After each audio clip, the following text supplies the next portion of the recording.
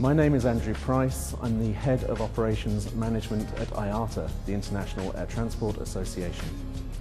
I'm here in Moscow because we have had a successful trial with Longest Chance, who have been able to tag baggage with RFID between Sheremetyevo, Bologna, Tallinn and Prague airports.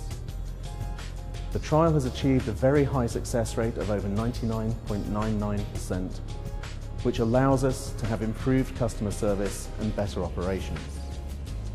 The Longest Chance system is also fully compatible with the new IATA Resolution 753, which mandates baggage tracking upon airlines.